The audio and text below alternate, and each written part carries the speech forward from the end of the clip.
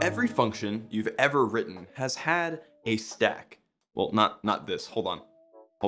But what is a stack? What does it do for your program? Why does each function have their own? How does it work under the hood? Also, why am I stuck here in Windows XP? I don't know, I'm just as lost in this premise as you are. I got banished here when I coded in Haskell, and I've kind of just been floating around here. Let's go back to the VM. So here I have a very basic C program that we're going to use to kind of show what the stack does for each program, what a stack frame is, and how essentially a stack frame is used to store local data. Here we have the function main. This is the default function in C that always gets called. And by default, any function that you say that isn't a naked function, which is, the default attribute is not naked, it will create its own stack frame.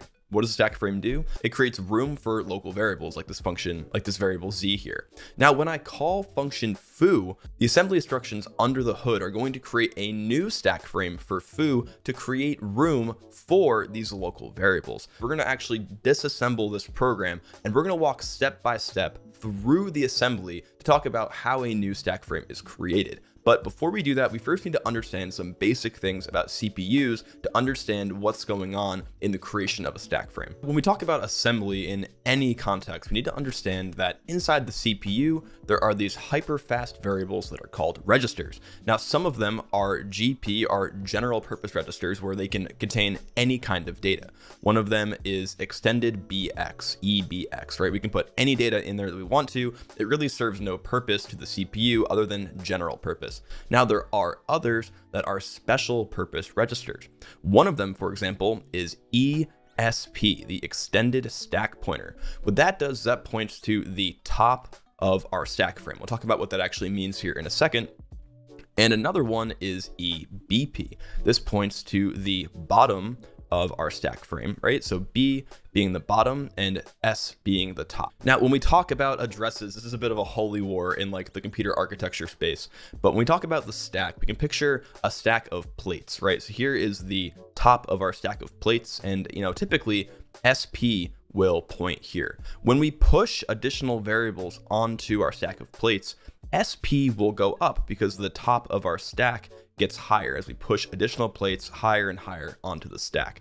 Now, it is important to understand that as SP goes up, the value becomes more negative. The more negative SP is, the taller our stack is. I know it's a little bit of a weird nuance in the world of computing, but just understand when we push, SP goes up, meaning SP goes negative. Our stack grows up negatively. And all the while SP is going up in this case, we have BP here, which is keeping track of the bottom of our stack frame. I keep throwing around these words stack frames, so let's talk about what a stack frame actually is. In our example there before, I showed you that we had a function main, and the function main called a function foo. Before function main actually called foo, it already had a stack frame established. So you can kind of picture it like this, where we have two arrows that point to the top and the bottom of the stack, right? This thing here is referred to as main stack frame, and main stack frame contains variables like, maybe it's argc and argv or somewhere on here, right? These are all variables that are in scope relative to main. When I call foo, eventually what we'll go through is the process of the function foo creating a new stack frame that is now above main stack frame. All these things here will belong to foo and be in local scope for foo. So eventually foo will create this new stack frame, and int x will be there and int y will be there. These are all local variables to foo. And then when it collapses the stack frame, so that main stack frame is now the stack frame in scope. Okay, so here we go, the moment of truth. On the left over here, we have the assembly instructions for the function foo, and on the right is going to be my drawing of the creation of foo's stack frame. We're going to walk through step by step and explore how these instructions lead to more room being on the stack that are in scope to the function foo, right? It creates room for foo's variables. It can do things with those variables, and eventually we call the function prolog to collapse the stack and get rid of that room and get the stack back to the state that main had it in. So the first instruction we're going to do is we're going to push EBP. So right now BP points to the bottom of main stack frame. We need to preserve that so we can put it back to BP once this function is over. So here we're going to push EBP. This is going to be the old base pointer. Once we do that, we then move ESP into EBP. So that now makes the bottom of the stack equal to the current top of the stack. So now EBP points here. So now we have a new stack frame that is of height 0. So we're going to get rid of this guy. This is no longer here. Both of these arrows point here, right? So we have EBP points here as well as ESP. We're then also going to push variables that we want to preserve across variable boundaries. So in this case, we also push EBX. It's going to go on top of EBP. And then after that, we call that sub instruction. Sorry, I had to move my fat head to get out of the way.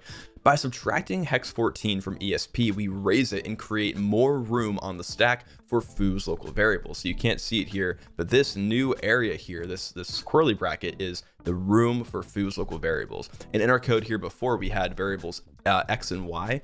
X and Y are going to live locally here. And you can see that we actually move the D word pointer of 1 and 2 into these EBP relative locations, right? EBP minus 10, EBP minus C get 1 and 2. That EBP minus 10 and the EBP minus C are the locations on the stack of X and Y. So before we talked about the function prolog, right? The area of the function that gets ran before the function even starts, that creates this stack frame for our function foo. And after this happens, foo runs, foo does its logic, maybe it calls other functions, but at the end of foo, we need to actually call foo's function epilog. What that does is that collapses the stack frame back down so that main can then restore its stack frame to its original state. Now, all the instructions that happen are very simple here. There are 3 instructions. The first is that one that involves EBX. All that's happening here is it's moving the thing at EBP minus 4, which is right here, EBX, it's the old EBX that we pushed, and it's moving that into EBX. So it's essentially taking the saved value and putting it back into the register. This means that main depended on EBX not changing when it called foo, so it told us to push it onto the stack. We did that, and now we're preserving it in the function epilog. Now what we're doing is writing, now leave is a function in Intel assembly that actually does a bunch of implicit instructions. Intel assembly is basically an interpreted language. It can do a lot of stuff all at the same time. The leave instruction actually moves EBP into ESP. So now ESP no longer points here. ESP points to EBP. It's right here. It's in the same spot as EBP. And then when we call leave, not only do we subtract ESP and put it here, we also pop EBP, which means that the new base pointer is actually down here. So the state of the stack after this instruction gets ran is EBP points to the bottom and ESP points to almost the top. Now there is one more instruction that has to get ran. Now the last instruction we have to run is the return instruction. There is a magical value here on the stack that when main called foo, it got put onto the stack. Now the return instruction is a whole magical instruction. I made an entire other video about the return instruction because it's so complex in how functions call each other. Go watch that video and see if you can figure out what happens next.